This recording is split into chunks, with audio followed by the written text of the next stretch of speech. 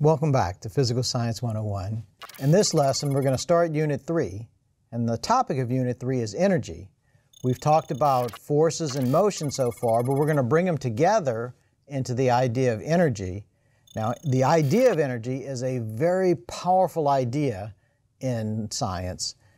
Scientists use energy to explain and predict, and also energy is a commodity. Energy is bought and sold. So as I say it, energy is money. Let's get started. Let's take a look at the topics in this unit. First, we're going to talk about mechanical energy. Mechanical energy is kinetic energy or potential energy.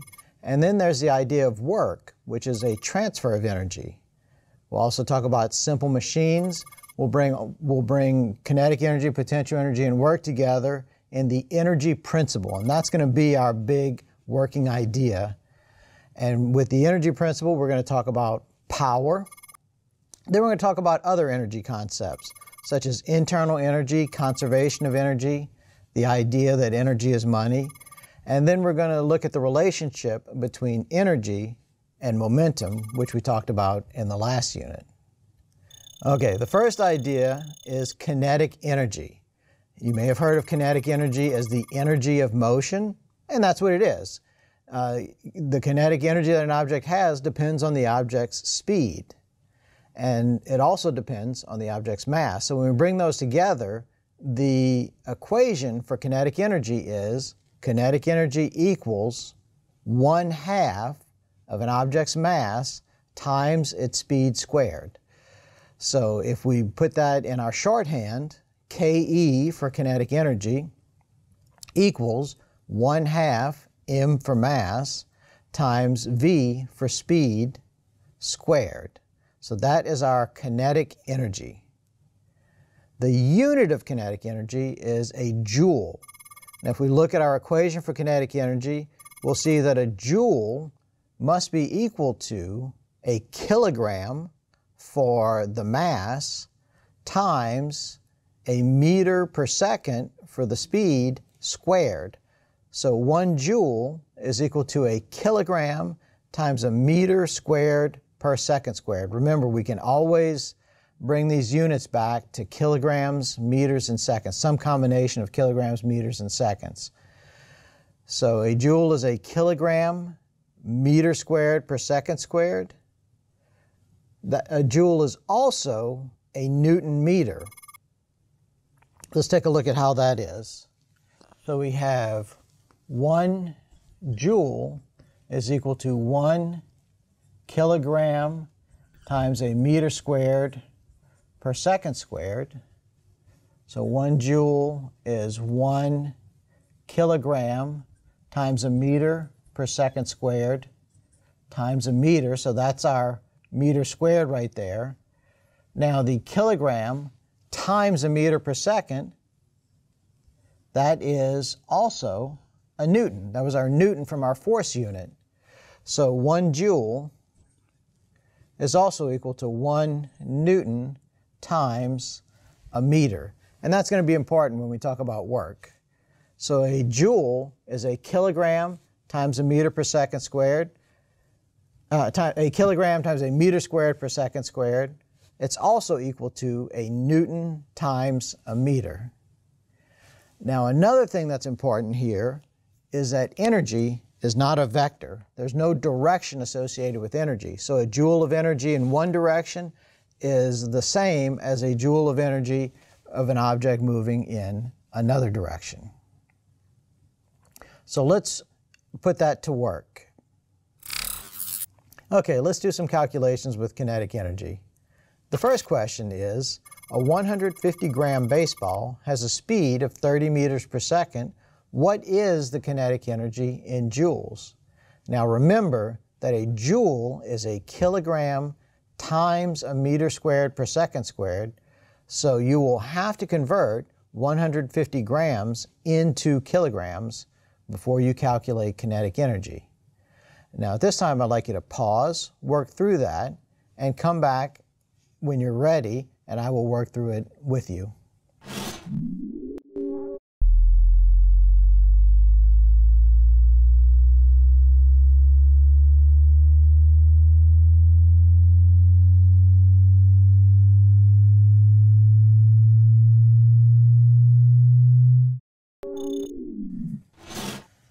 Okay, so we have a baseball with a mass of 150 grams, and it's moving at 30 meters per second.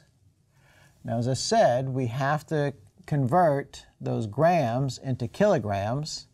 So remember, we have grams, we want to get rid of them, so grams goes in the denominator, kilograms goes in the numerator, and then we have to have the same thing on the top and the bottom, and that would be 1 kilogram is 1,000 grams. So our grams will cancel out, and we have 150 times 1 divided by 1,000. That will be 0.150 kilograms. Now, kinetic energy, our equation is, in shorthand, kinetic energy is 1/2 the mass times the speed squared. So kinetic energy is 1/2 of 0.150 kilograms times 30 meters per second squared. So kinetic energy is, well, it's 1/2 times 0.150 times 30 squared, 1/2 times 0.150 times 30 squared, and what you should get is 67.5, and then we have kilograms, meters squared per second squared, so that would be a joule. So the kinetic energy of that baseball is 67.5 joules. So a baseball thrown with 30 meters per second has 67.5 joules of kinetic energy. Okay, second question. What is the kinetic energy of a 2,000 kilogram car moving at 72 kilometers per hour? Once again, remember that you will have to convert those kilometers per hour into meters per second in order to get your answer in joules. So generally, you should always convert from all the other units that are possible to kilograms, meters, and seconds. Okay, once again, pause, try that, and then come back when you're ready to see me work through it.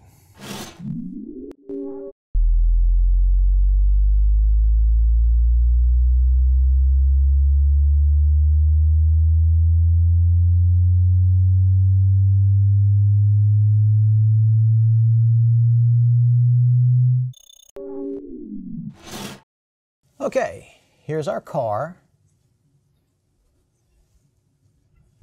and it is moving with a speed of 72 kilometers per hour, and it has a mass of 2,000 kilograms. Okay, we have kilograms, but we have kilometers an hour, so that's not meters per second. We have to convert that. So let's do our conversion. We're actually going to have to do two conversions.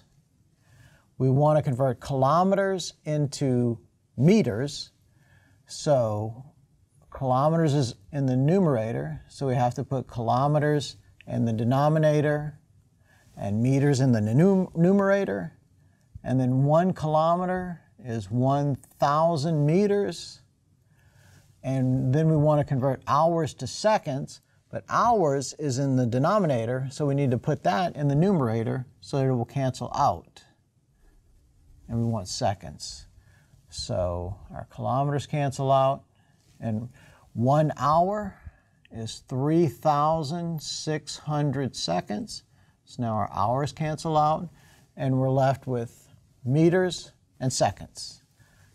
Okay, and what is that equal to? 72 kilometers per hour. That is 72, so we gotta do our numbers now. 72 times 1,000 divided by 3,600. and that would be 20 meters per second. All right, that's everything we need to calculate our kinetic energy. So our kinetic energy is 1/2 of the mass times the speed squared, written in our shorthand.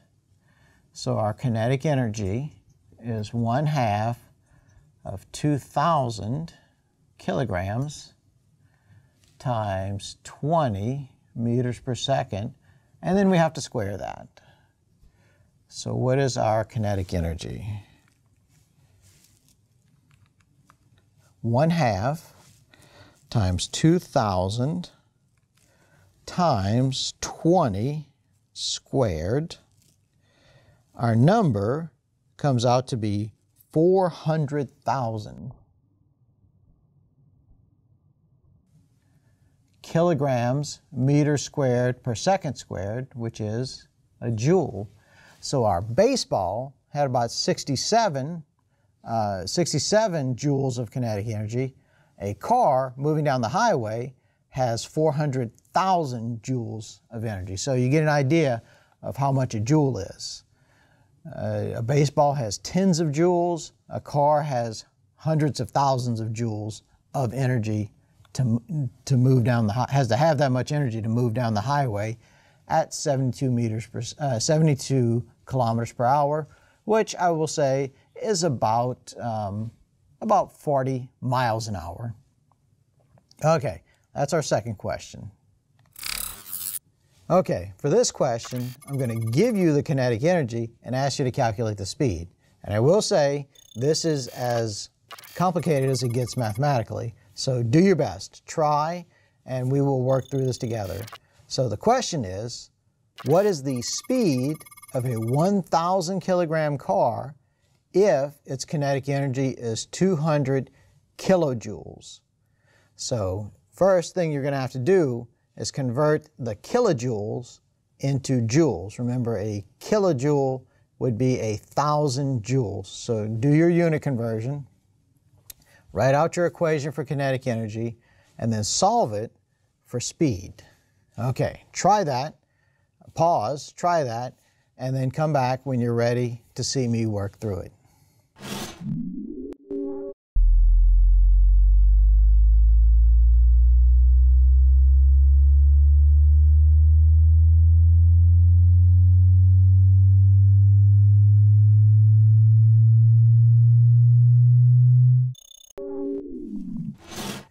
Okay, here's our car. It is a 1,000 kilogram car, kilograms. This time, its speed is unknown, but we do know that its kinetic energy is equal to 200 kilojoules. So the first thing we'll have to do is we'll have to convert kilojoules into joules. Remember, use your parentheses, use your fraction, your conversion fraction. We have kilojoules in the numerator. We want to get rid of those, so we put kilojoules in the denominator, and we want to turn that into joules. So we put joules in the numerator, and as I said, 1 kilojoule is 1,000 joules.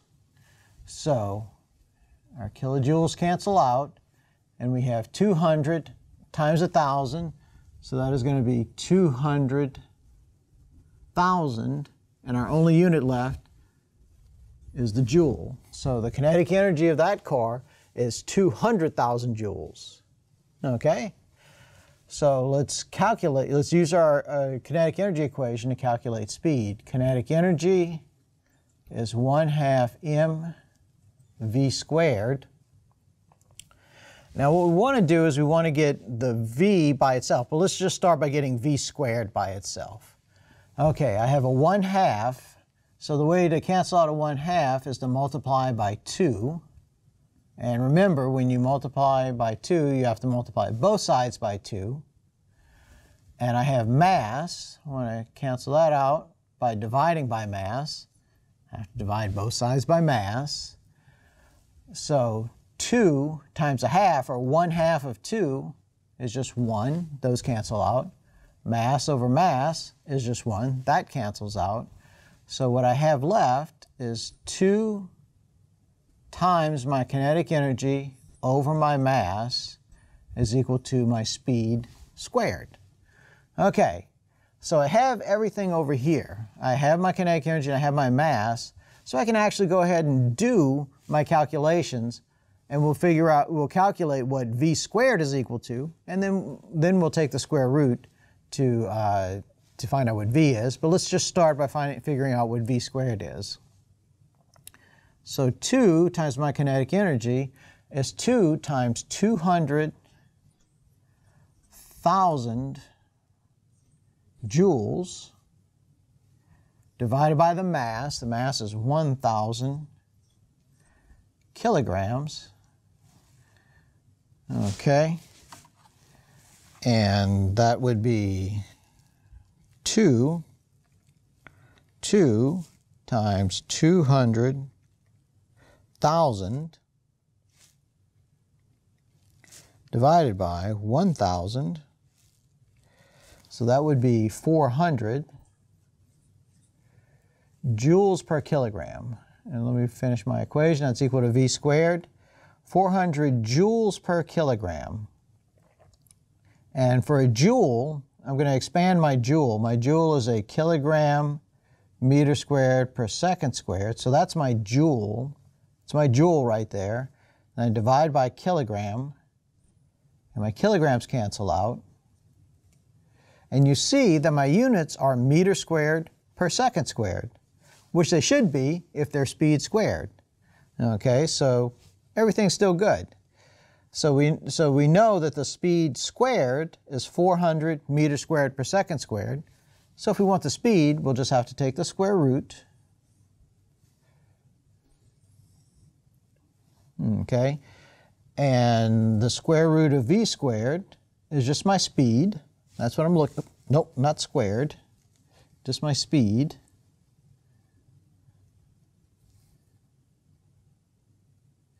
Just my speed. Okay, and that is equal to the square root of 400. The square root of 400 is 20. The square root of a meter squared is a meter, and the square root of a per second squared is a per second. So we see that our speed is equal to 200 meters per second, not 200, 20 meters per second. And that is the speed of that car. And as I said, that's as complicated as it gets mathematically in this course, solving for that square root. So you'll get some more practice, so keep at it and you can do it. Okay, that's kinetic energy, the energy of motion. Now we're going to talk about potential energy, the energy of position. And the particular position that we're interested in is an object's height. An object's potential energy depends on how high it is. Doesn't matter on where it is, left or right, but the potential energy does depend on its position up and down. So, the potential energy of an object, this is called gravitational potential energy because we're talking about the potential energy due to gravity. The gravitational potential energy of an object is equal to the object's mass. So we have mass in there again, just like we did for kinetic energy. The more of the object that there is, the more mass there is, the more potential energy the object has. So potential energy depends on the object's mass. It depends on gravity. It depends on gravity in the form of the gravitational field, little g.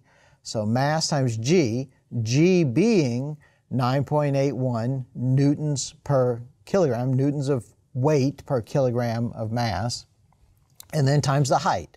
So potential energy depends on the height, that's the position. It's gravitational potential energy, so it depends on g, on the gravitational field strength, and it depends on just how much of that object that there is. So gravitational potential energy is equal to mass times g times height. And in our shorthand, PE for potential energy equals m for mass times g for the gravitational field times height. And the thing about potential energy is that height can be negative. We define height to be 0 wherever it's convenient.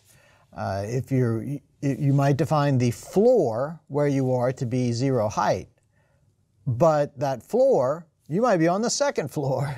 So what you consider 0 height might be a positive height for someone else on the first floor. What you can define as 0 height might actually be a negative height for someone on the third floor. So we're always free to define our 0 for our height. So that's where we have 0 potential energy for us, but objects can always go below 0 height. For example, if you're on the second floor, you might drop something out of a window and it might go down to a negative height. So if an object goes to a negative height, it will actually have a negative potential energy. So potential energy can be negative. Depends on where you want to define it. If you define it as the ground, if something falls in a hole in the ground, that would be negative potential energy. You might define 0 height as sea level, but still you can have heights below sea level. So your 0 of height is arbitrary. It's up to you. So once you set a 0 height, you have to be consistent about it. But then you can have positive potential energy if an object is raised up above 0 height, or a negative potential energy if the object falls below 0 height. Okay, so keep that in mind. Potential energy can be a negative quantity. You can have a negative amount of potential energy if you are below 0 height, and that's okay. That's okay. What really matters is, or as you're going to see, what really matters are changes in energy, changes in potential energy is what is physically meaningful to us. Okay, real quick, let's do a calculation using gravitational potential energy. What is the potential energy of a 2-kilogram book on a shelf that is 2 meters above the floor? Now, there is something about this question that you have to intuit. What did the author mean? The author here is intending for the floor to be 0 height, even though the author of this question didn't tell you. And that's something that you will see if you answer more physics questions. I can tell you that when I give you a question, I'll be very specific about what I mean by 0 height. But in this case, you have to intuit that the author implied that the floor is 0 height. Okay, so if the floor is 0 height, what is the potential energy of a 2-kilogram book on a shelf that is 2 meters above the floor? Okay, pause, work on that, and then come back when you're ready for me to work it.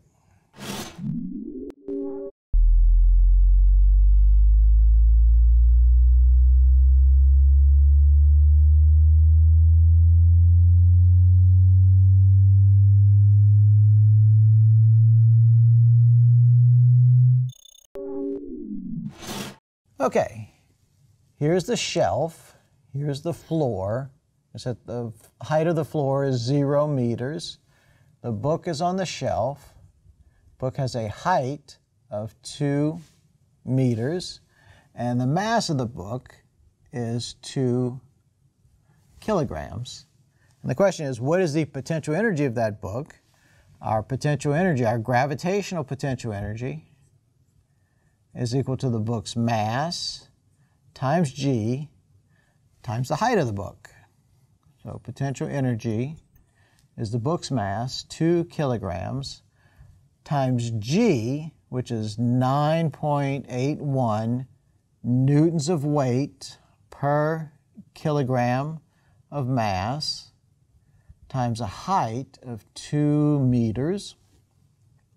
Okay, so the potential energy is 2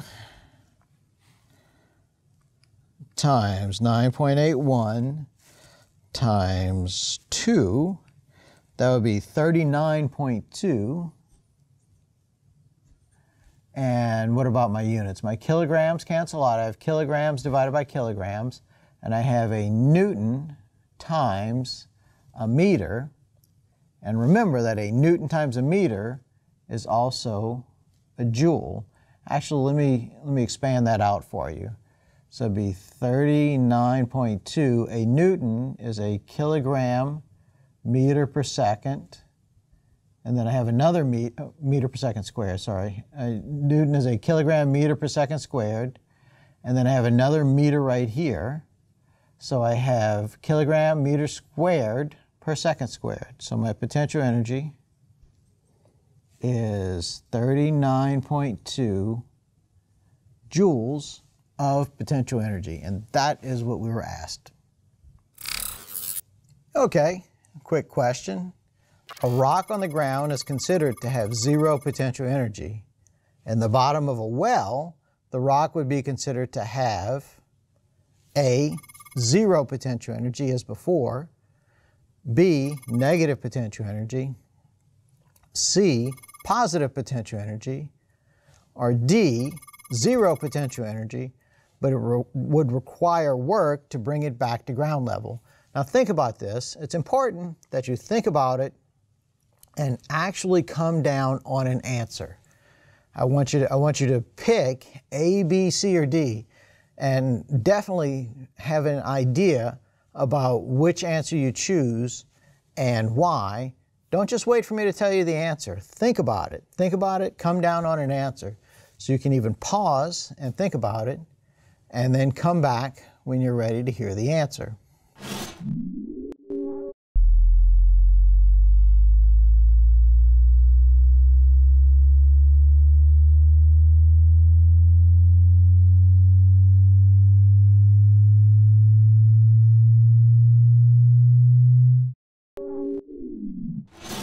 Okay, the correct answer here is B, negative potential energy. If the rock on the ground, so let's say this is ground level, if the rock on the ground has zero potential energy, then at the bottom of the well, it would have a lower height. The height at the bottom of the well would be negative. So the potential energy would be the mass of the rock times G, which is a positive number, times a negative height, which would give us a negative potential energy. Gravitational potential energy can be negative. And if you are below zero height, if you are below what you define to be zero height, then you have a negative potential energy. So the correct answer here is B. Okay, the third idea that we need to build our energy principle is the idea of work. Work is a force applied over a distance. So work is force times distance. That's how we calculate work. Work is force done times the distance. Now the important thing is that only distance in the direction of the force counts. Okay, so if you apply a force to an object in the direction that the object moves, then you have done work. Work can also be negative. Work can be positive or negative. So if you apply a force in the distance that an object moves, then you have done positive work. If you apply a force opposite the motion, then you have done negative work. Okay? Now, what work does is that work changes an object's mechanical energy. Mechanical energy being either kinetic energy or potential energy. So kinetic and potential energy taken together are an object's mechanical energy.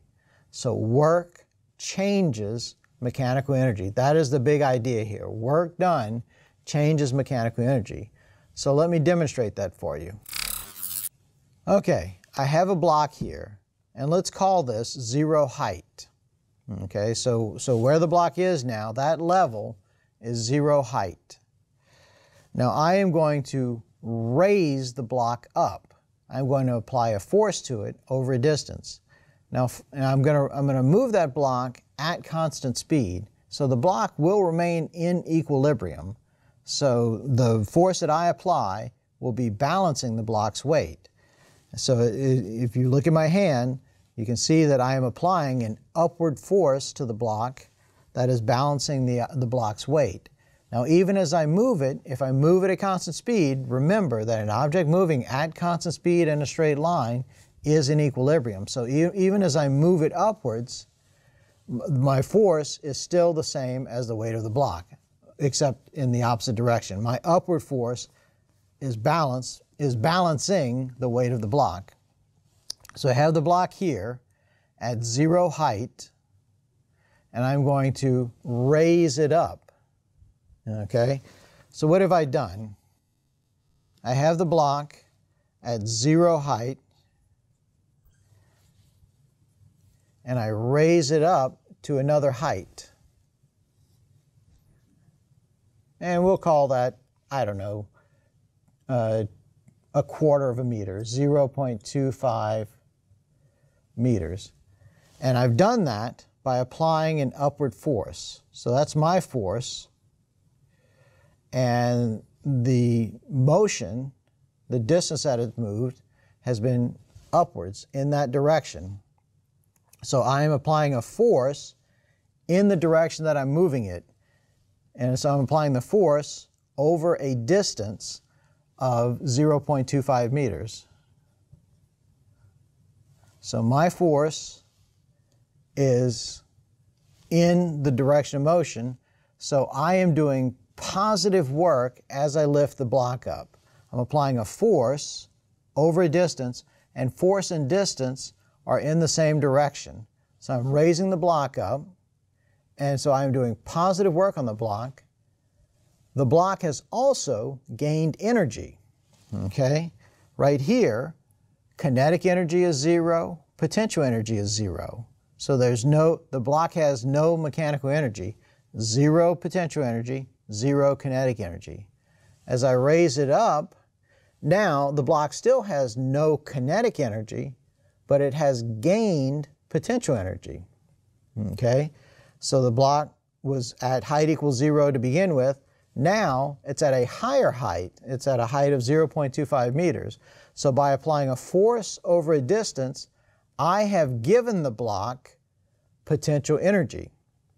So my work has given the block potential energy.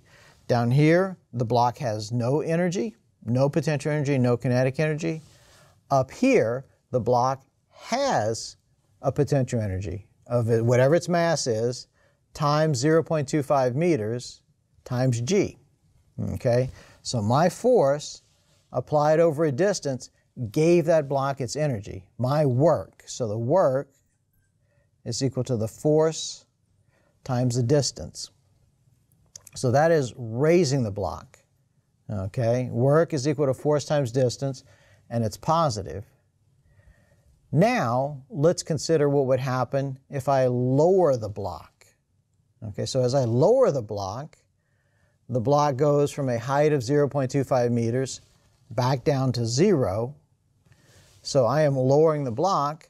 The block is losing its kinetic energy, losing its potential energy. So it has some potential energy up here. Now I have somehow taken away that block's potential energy. Now it has a potential energy of 0 again.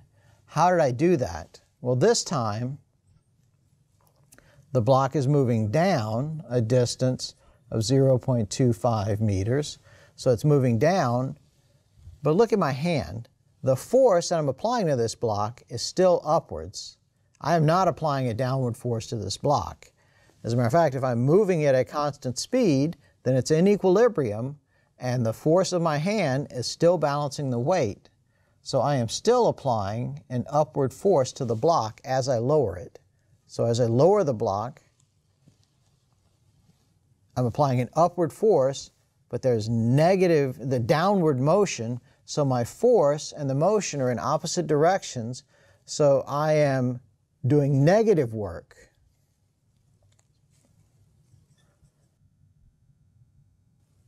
My work is negative.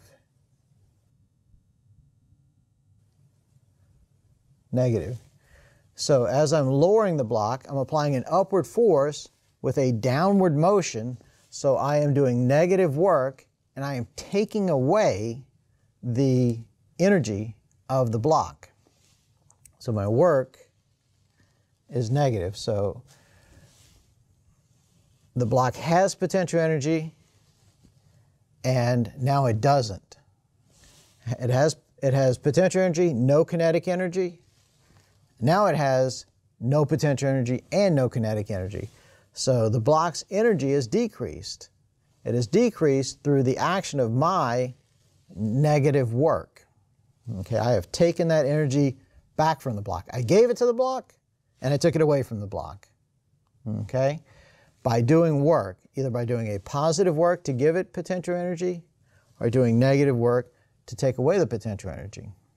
Okay, so that is the big idea of work. Work can give mechanical energy being kinetic or potential, or it can take away mechanical energy, kinetic or potential. So a couple more examples. Let me raise the block up. So I have the block up here. Now the block has potential energy, but this time I'm not going to lower it, I'm just going to drop it. Okay, so as I drop the block, once I let go of the block returns down to here without any work being done. Okay, I'm not doing work on the block as it falls back from here. So its potential energy got converted to kinetic energy.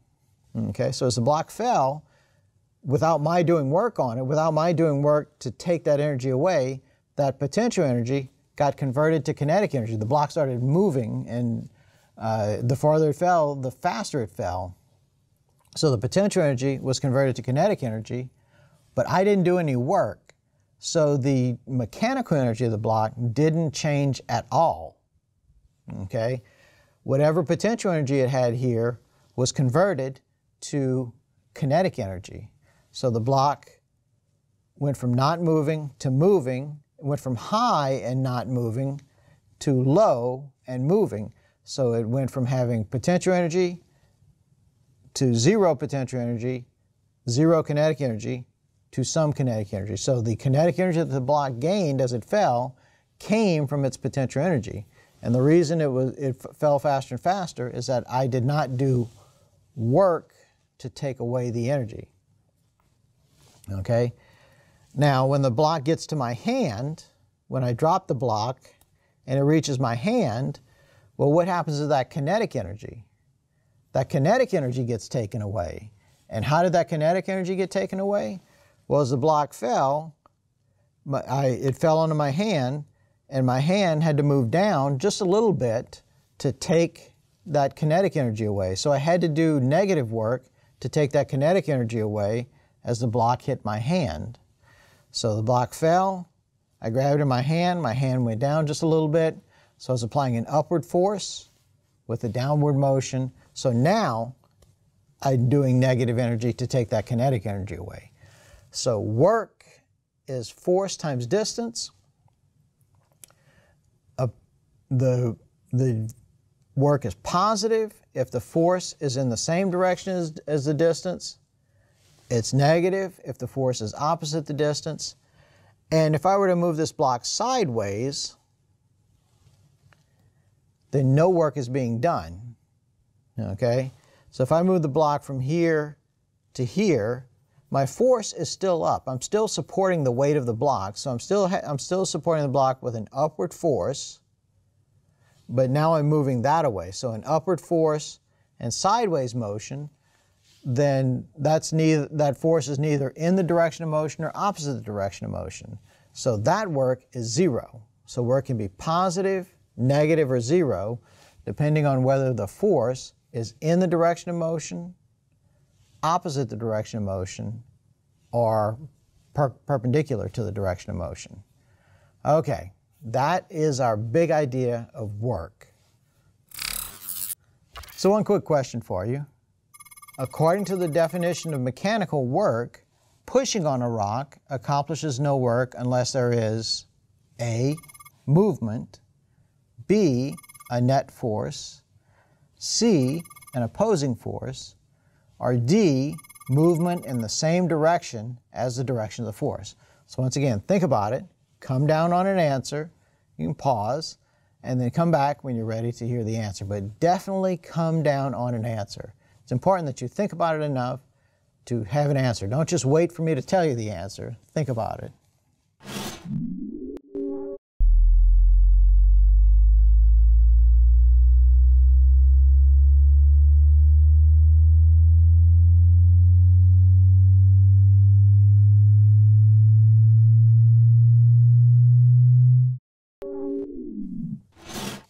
Okay, work is force times distance. So mechanical work requires a force and it requires motion, requires a distance. So the correct answer here is D, movement in the same direction as the direction of the force. So for a positive work, you have to have a force and movement in the direction of the force. So for positive work to be done, you have to have movement and a force.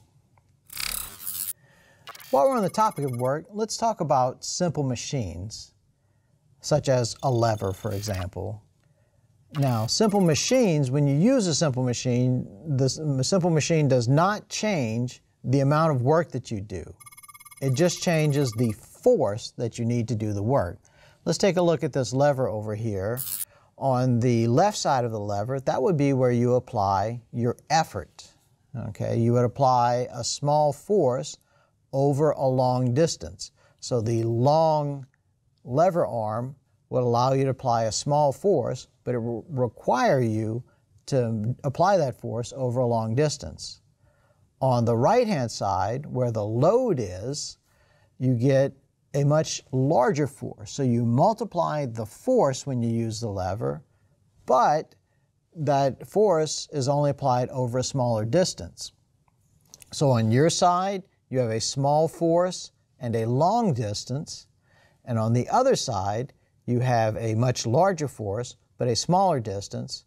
But those two balance when you multiply them together. When you multiply your small force times a big distance, that is the same as the big force on the load side times a small distance.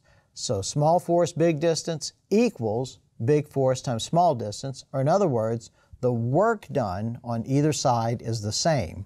And they're both positive because you are applying a downward force over a downward distance, and on the other side you get an upward force over an upward distance. So they're both positive work that you get out of the lever, but you don't get any more work out of the lever than you put in. So you apply a small force, but you have to compensate by applying it over a big distance to get on the other side a big force out, but only a small distance. So if we look at this lady using a jack to lift her car, she has to lift that car. That car weighs 5,000 newtons. There's no way that she can apply that much force. She just doesn't have that much force in her. So she uses her jack, which is just a lever, and so she moves that handle, and she moves that handle over a long distance, but with a smaller force. So she can use a smaller force over a long distance to raise the car up, but every time she pumps the handle, the car only goes up a tiny distance. So she has to pump that handle multiple times. She has to do a lot of force times distance to get the car to raise its large weight up whatever distance is necessary to get the tire off the ground. So she's using that lever to multiply the force that she applies to the car, but she has to apply it over a much longer distance because the simple machine doesn't multiply her work. It only multiplies her force. So you apply a small force, but over a longer distance on one side to get out a large force, but over a shorter distance. Okay, a pulley is another example of a simple machine that we can use to multiply our force.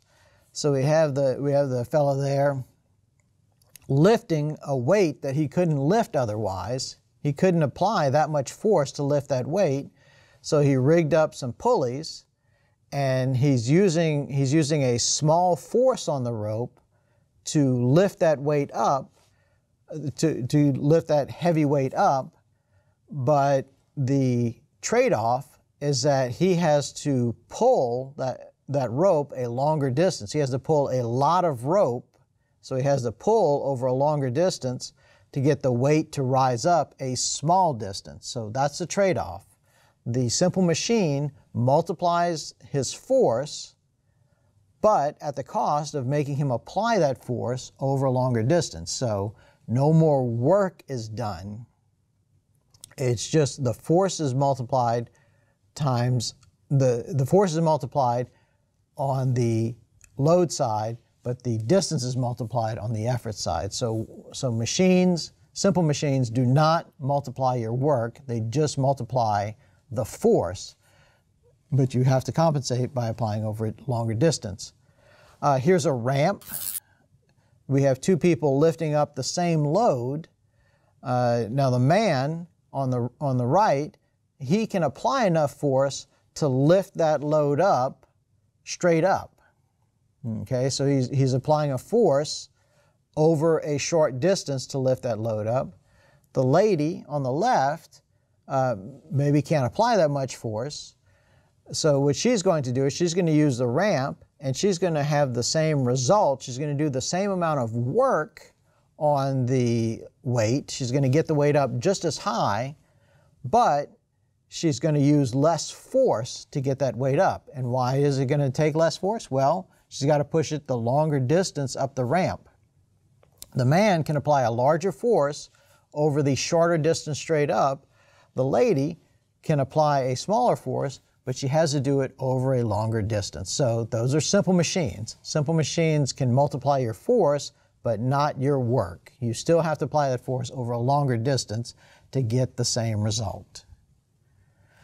Okay, let's bring all of this together. Kinetic energy, potential energy, and work. Okay, let's bring all of these ideas together. Kinetic energy, potential energy, and work, and we'll bring them together using the energy principle. So what I've drawn here is I've drawn a box, and that box represents an object. Now that object can have energy. That object can have kinetic energy or potential energy, and its kinetic energy can increase or decrease. Its potential energy can increase or decrease. We can also change the overall amount of energy by doing work. So I've drawn work as an arrow bringing energy into that object. That would be positive work. Positive work would put energy into that object. Negative work, that's the arrow leaving the box.